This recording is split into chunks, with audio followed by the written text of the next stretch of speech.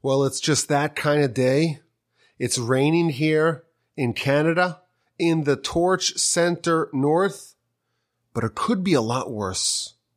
I heard from my friends back home in Houston that it's absolutely sweltering 102. My heart goes out to them. But regardless, there's something that we can all agree upon. If you have inclement or suffocatingly hot weather, all that can be ameliorated with a nice Parsha podcast. I know some of y'all like to listen with your coffee, with your iced coffee. Maybe you crack open a Coke Zero, a whiskey and a cigar. A lot of people tell me that they like to listen to the Parsha podcast as they are preparing for Shabbos. How do you like to enjoy the Parsha podcast? Send me an email, rabbiwolbe@gmail.com. But now, let us begin with Parshas Pinchas. Parshas Pinchas is the second longest Parsha in the Torah, and it starts with the aftermath of the events of the end of last week's Parsha. Pinchas is the hero of the day. He is lauded for his zealotry, for stopping the plague, and he is promoted into becoming a Kohen. The guilty parties are named. Zimri is the male, Cosby is the female. And then we have the commandment to wage war with the Midianites because of what they did, because of what they tried to do to our people. We must take revenge, though the implementation of this war, the war against Midian, doesn't happen till later on in the Torah. Afterwards, the Jewish people are counted once again.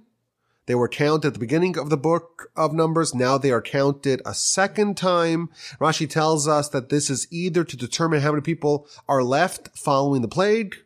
Alternatively, Moshe is about to hand in the keys to God to retire as leader of the people, and therefore he wants to give an accounting, a reckoning of what he is returning to the Almighty. And the count is interesting because absent Joshua and Caleb, there's no overlap between this count and the one at the beginning of the book. There has been a total turnover of the generation. Everyone from the previous generation has passed, and now there's a new generation, their children. They are the ones who are going to enter the land. And these are the people to whom the land will be apportioned and allocated. Then we have the interesting episode of the daughters of Tzlafchad. Tzlafchad from the tribe of Menashe has 5 daughters and no sons.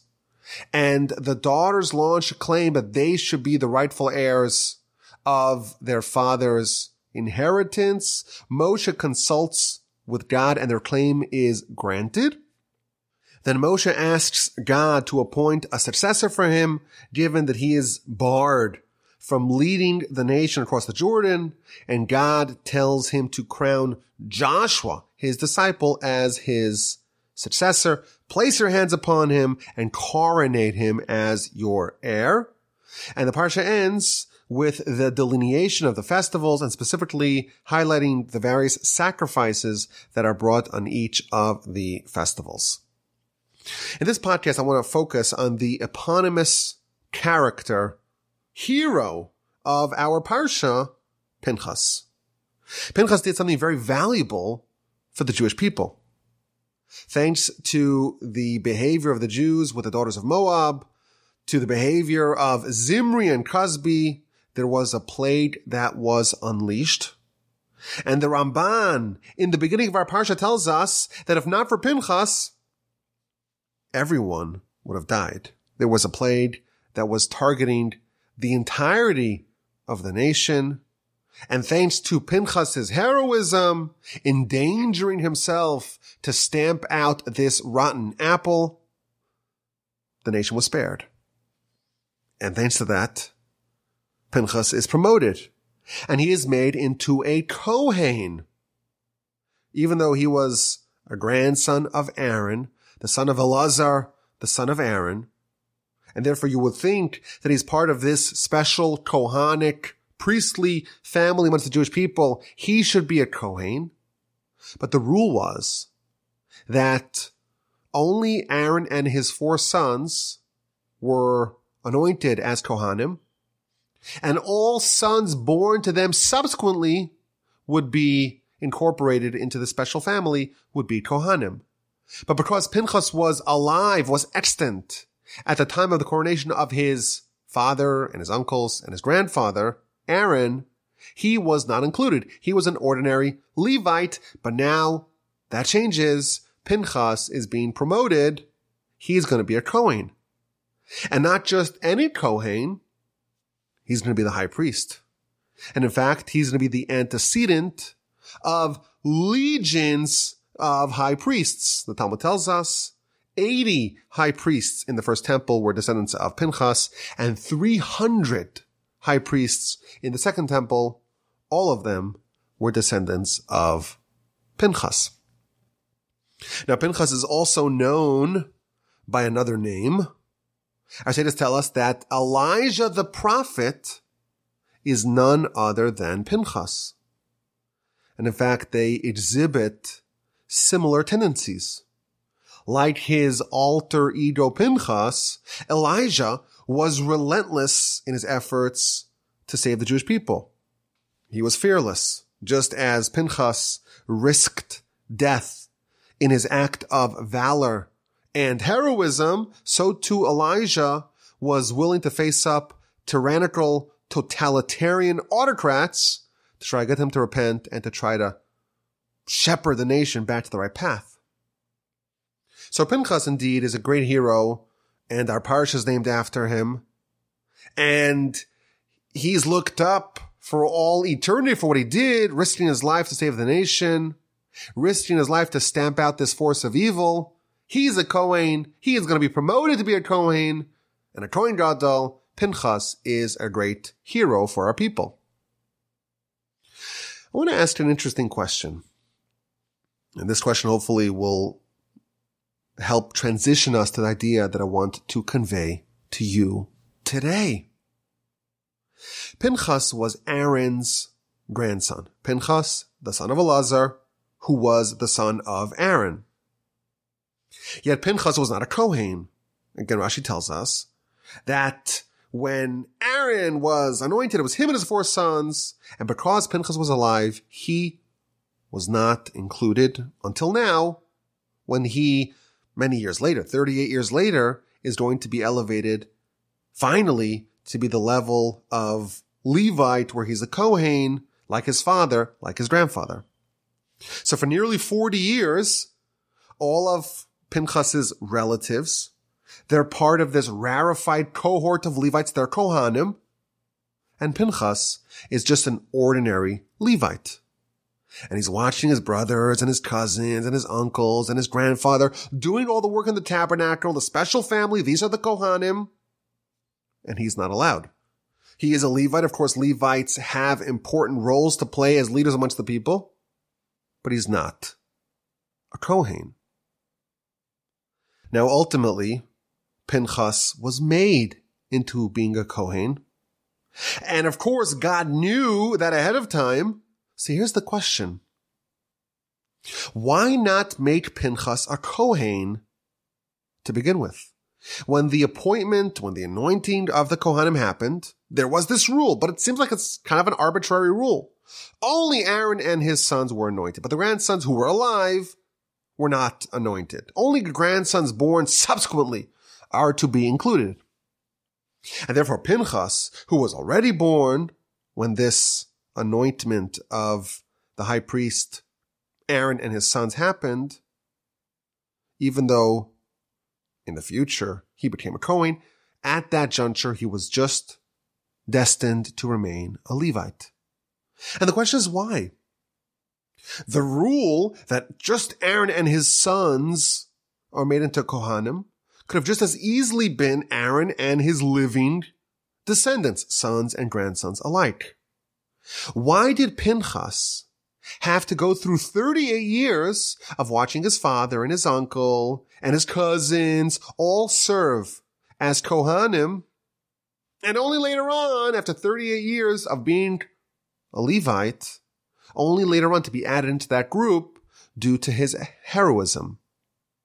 Why was Pinchas forced to be on the sidelines for 38 years as a non-Kohen ordinary Levite, only to be later admitted into this fraternity? Make him into a Kohen right away, and you'd have his services for 38 years. Why deny him priesthood initially? So I want to suggest an answer with what I think is a major insight. One of those really powerful ideas, really potent, that I can only share with you, the Parsha podcast faithful. I like to call this idea strategic demotion. Pinchas, of course, could have been anointed as a Kohen at the very beginning. He was qualified, grandson of Aaron. He was destined in the future to become one anyhow. But God deliberately withheld it from him to put a chip on his shoulder, to give him a grievance, to give him something to prove, because that demotion, that strategic demotion, would bring the most and the best out of Pinchas.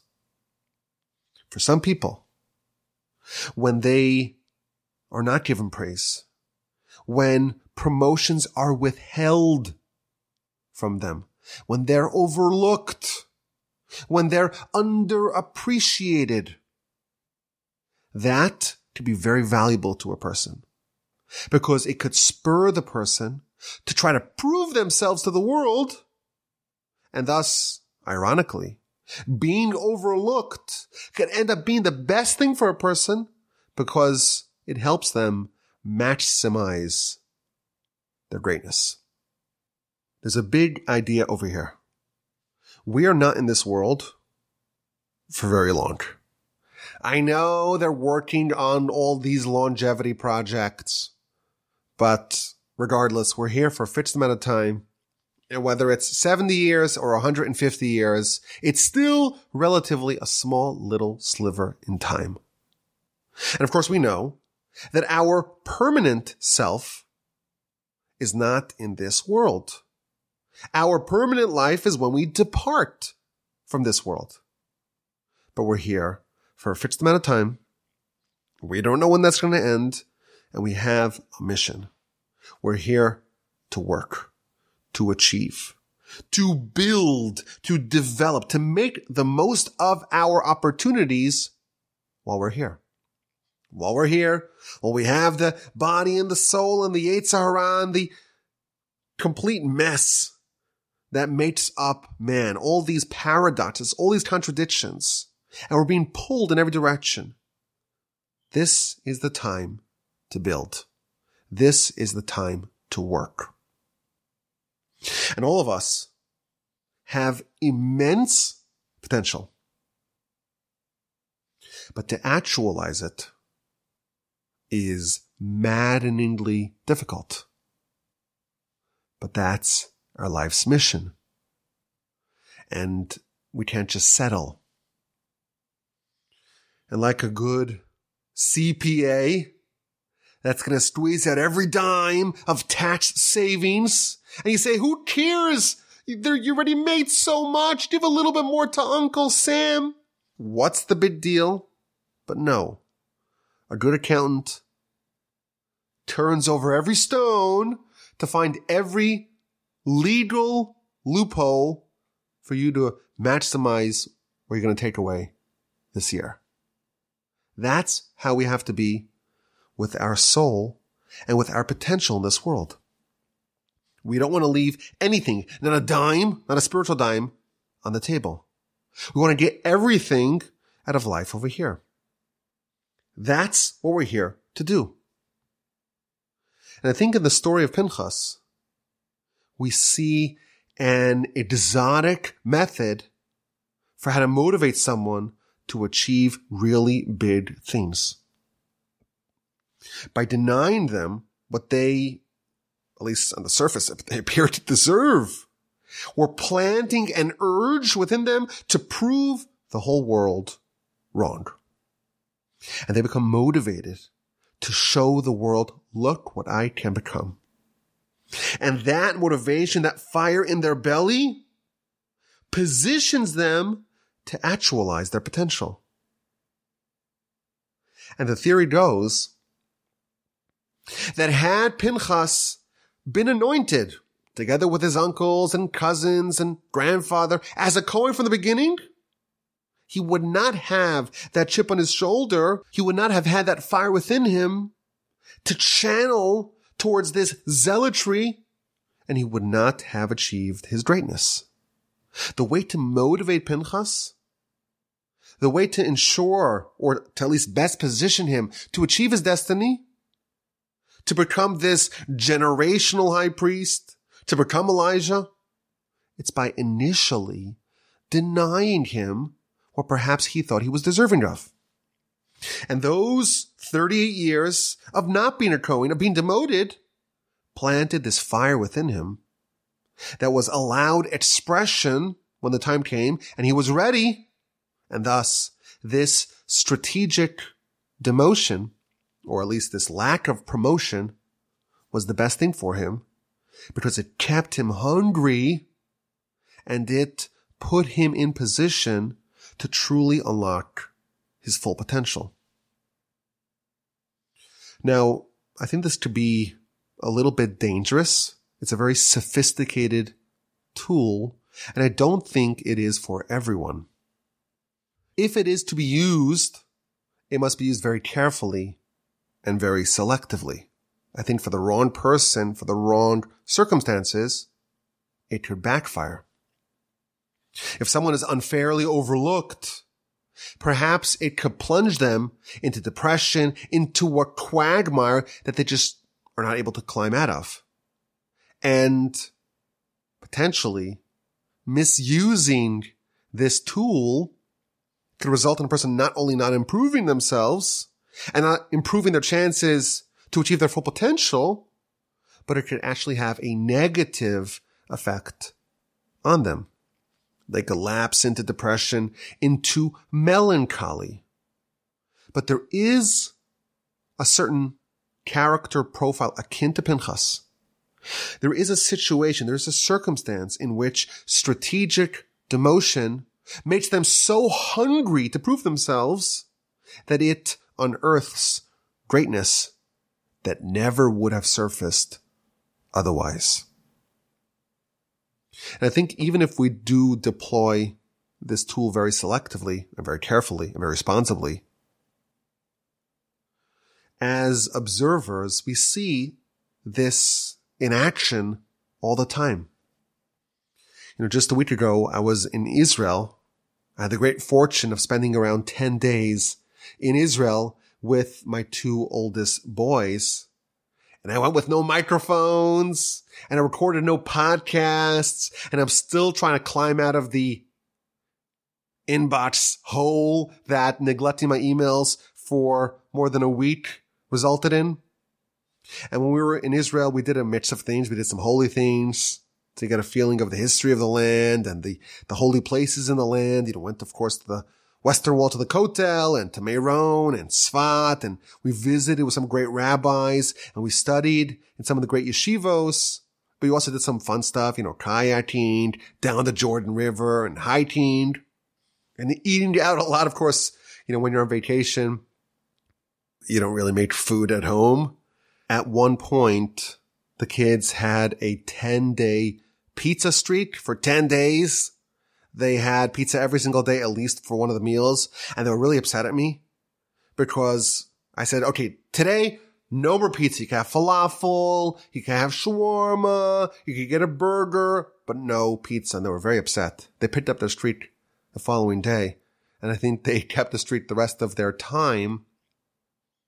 But they had a good time, shall we say. But I feel like for me, I spent many years in Israel. But coming back and visiting it and contrasting it with what life is like over here, I feel like I really got a pulse of the land.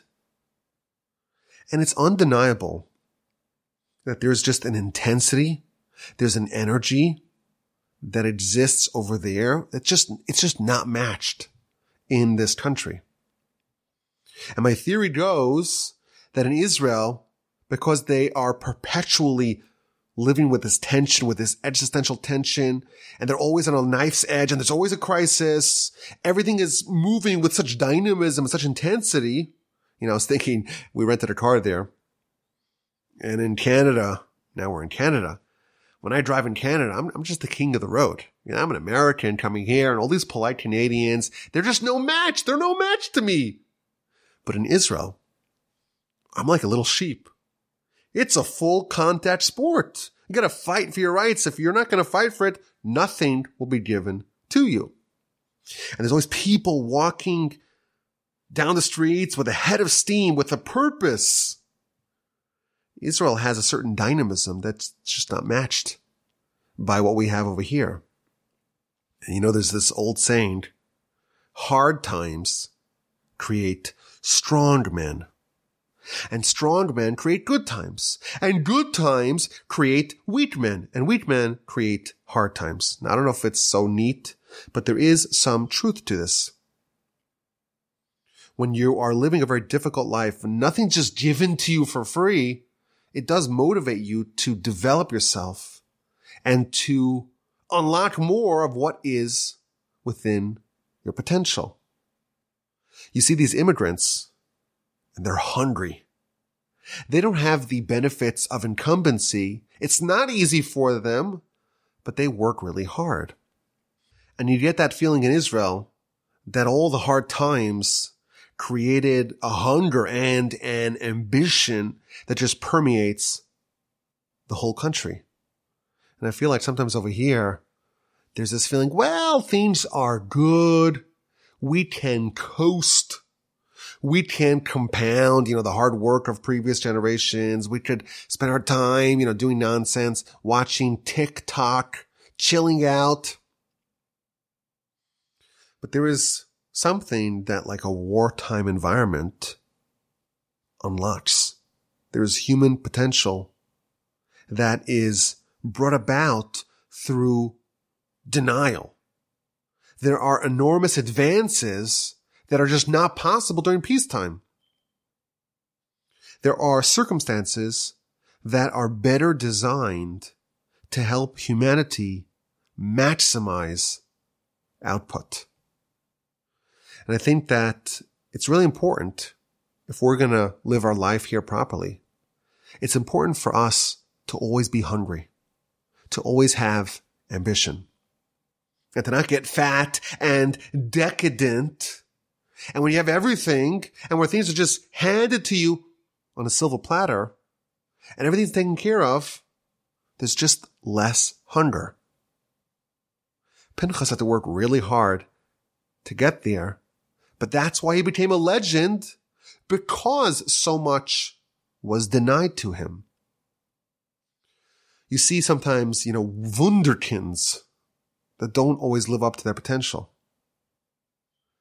People with enormous ability, and things really go smoothly, swimmingly for them, and they kind of coast, and they don't really work really hard. They don't live up to what they can become. But when you're underappreciated initially, it could really help bring forth all your true potential. And that's why we don't crown wunderkinds. I was studying last week a piece of Torah in the book of Genesis with my dear friend Alan. And we encountered this really interesting piece in the Talmud. It's talking about Noah. Remember Noah? All the way back from the beginning of the book of Genesis. Noah is really righteous. The Torah describes him as a tzaddik tamim, a perfect tzaddik. He's a perfect tzaddik. There's a tzaddik, righteous person. And then there is Noah, who's just completely, pristinely righteous. And when God summons Noah to the ark, he tells him, come to the ark, because I view you as a tzaddik. I view you as being righteous before me in this generation. So Talmud says, wait a minute. When the Torah describes Noah, it calls him a tzaddik tamim, a perfect tzaddik. Yet when God summons Noah, he's just a vanilla, generic tzaddik. Why, when he's described by the Torah, is he a tzaddik tamim, a completely perfect, righteous person? Yet when God speaks to him, he calls him only a tzaddik, not a tzaddik tamim, just a righteous person, but not a perfectly righteous person. Says the Talmud, this tells us that when you give praise to a person, when they're not around and you're talking about them, then you give them the full praise. When Noah's not around and the Torah is describing Noah, he's perfectly righteous. But when you speak to them, when they're around, when they're there to hear your praise about them, you give him only partial praise. Really interesting policy that the Talmud tells us in the book of Eruvin, page 18b. When you're in front of someone, you only say partial praise. You give them complete praise when they're not around. Now, as an aside, I did see that the Ben Yehoyada says that this policy enables us to pray. Because we're always in the presence of God, and we can never say God's full praise. And therefore, the only way that we can open up our mouths and try to praise God in prayer, it's only because when you're in the presence of someone, you're allowed, in fact, you're encouraged to only give partial praise. But putting that aside, what is the reason why you should not praise someone completely? You shouldn't effusively praise them to the full extent of their praise in front of them. So there are various reasons offered: humility, modesty. You don't want to appear like you're flattering them. But maybe it's this point.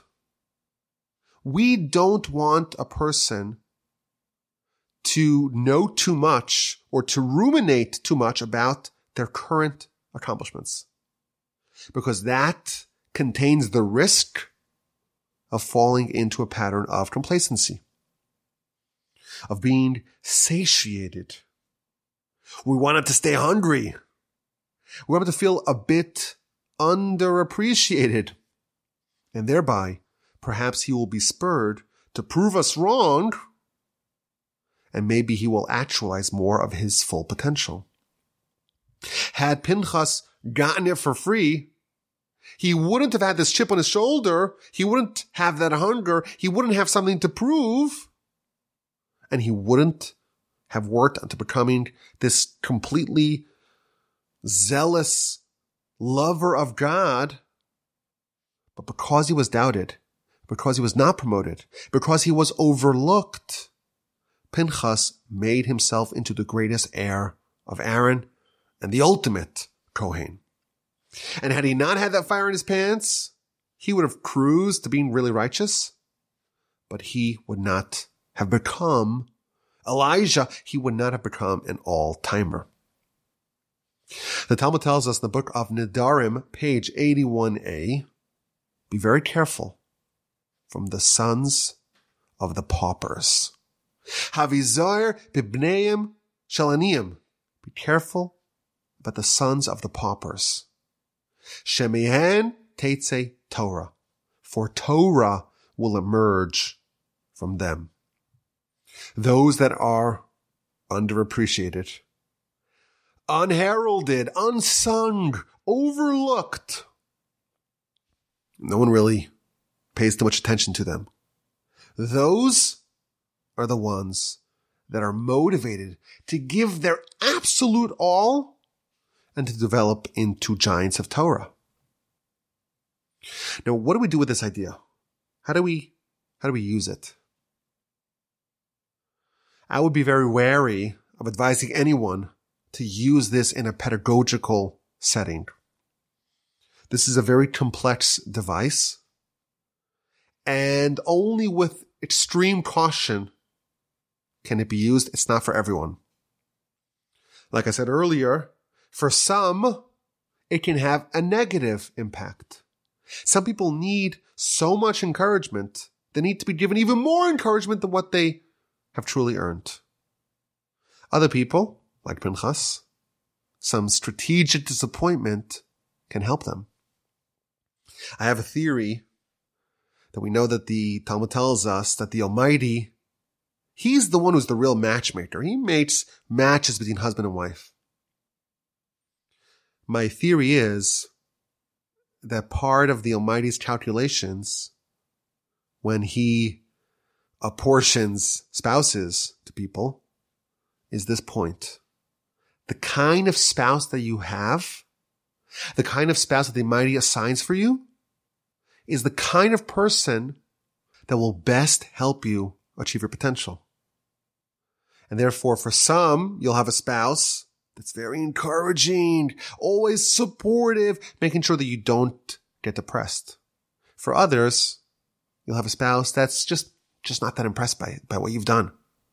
Just not that impressed. You could do better. And you know what? You could. And the fact that you're not getting that encouragement and you're getting that disappointment and you feel like you've been overlooked, that's fuel. That's fuel for that fire in your belly. Stay hungry, my friends. Stay hungry, my friends, and go disprove them. There's something tremendously powerful about disappointment. And again, I would not encourage someone to use this device unless they know exactly what they're doing. But sometimes setting up little roadblocks, forcing someone to muster up all they have to prove themselves.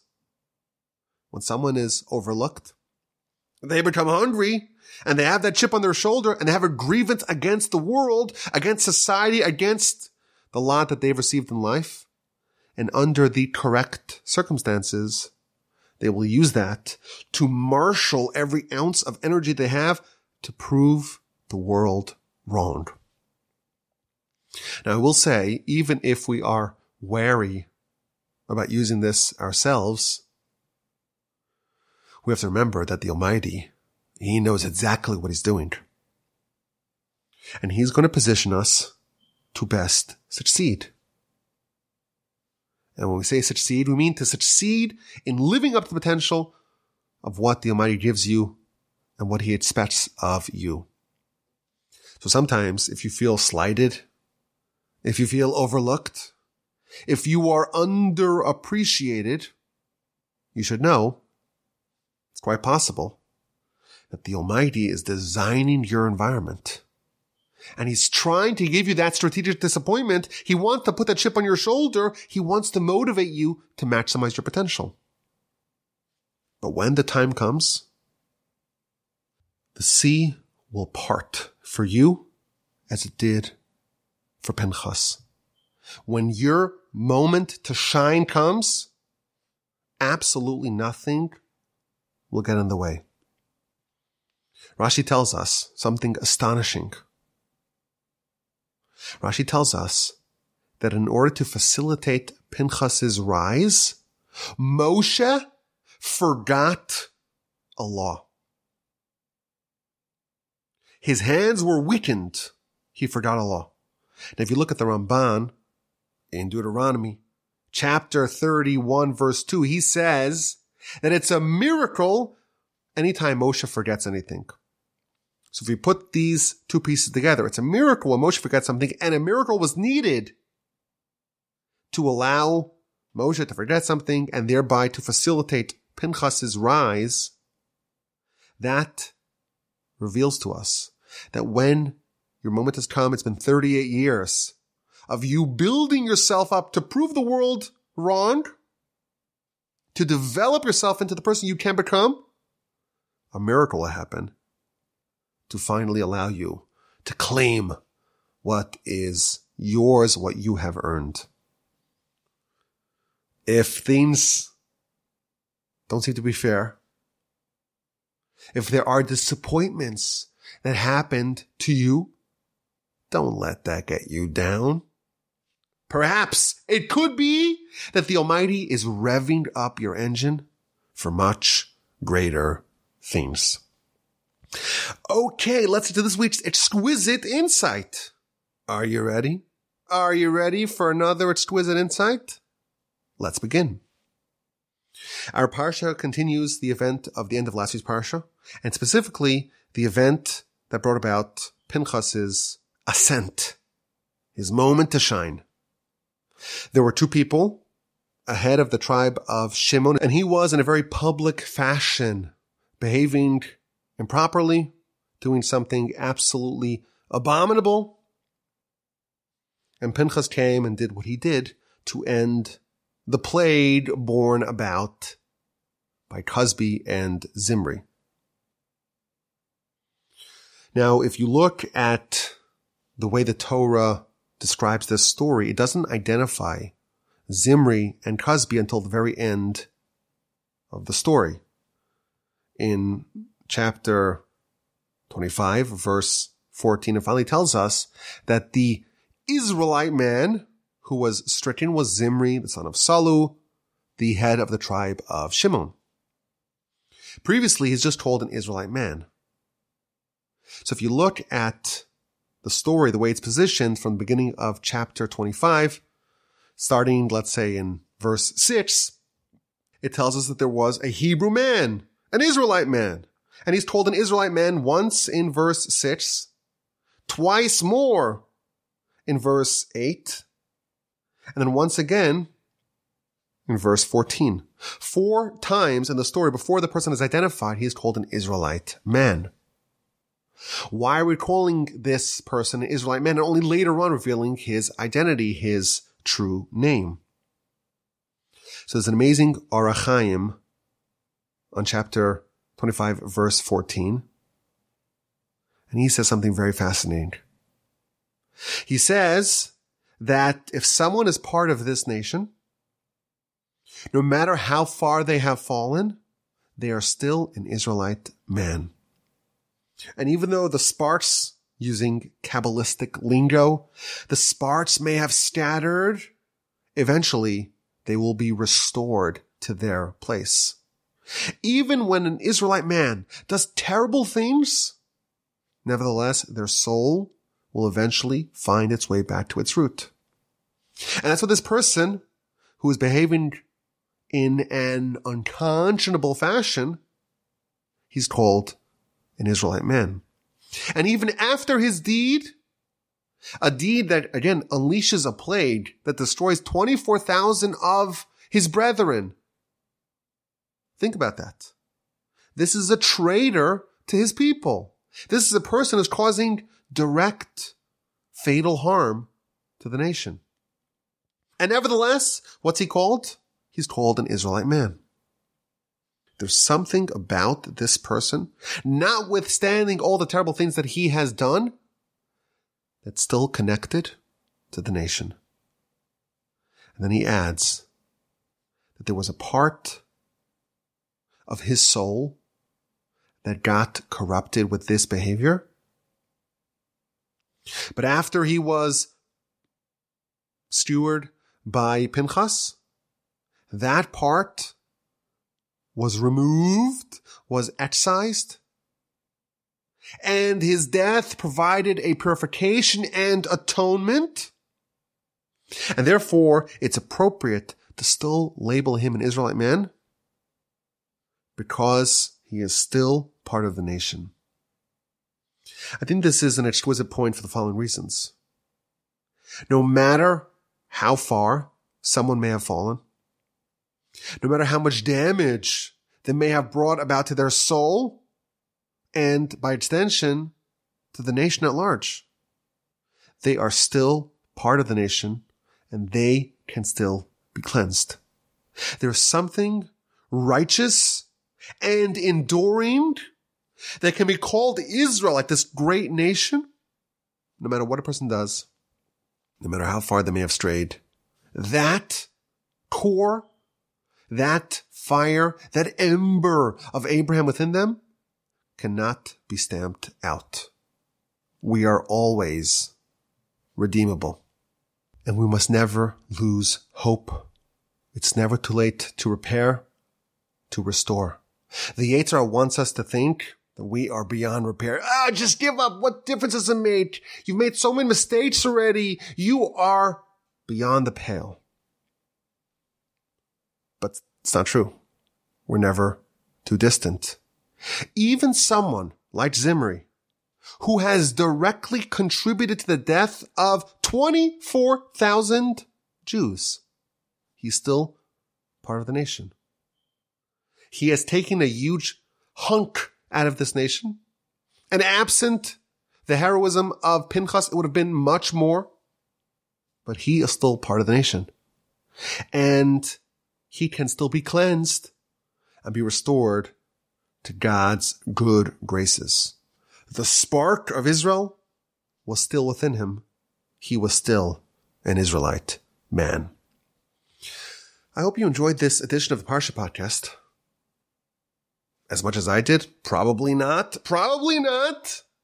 But it was wonderful to spend these minutes with you. I hope you're doing well. If you happen to be in Texas, send me an email. Tell me how sweltering it is there now. If you're in Canada, shoot me an email. Let's get together. Let's find some time. Regardless, thank you for listening. I hope you have an incredible week upcoming. And a sensational, terrific, uplifting, stupendous Shabbos upcoming. And please God, with the help of the Almighty, once again, next week, it'll be a double Parsha. The only double Parsha of this current cycle of the year. And please God, we got together again to discuss the words of Torah on the Parsha Podcast. My name is Yaakov Wolbe. Our organization is called Torch.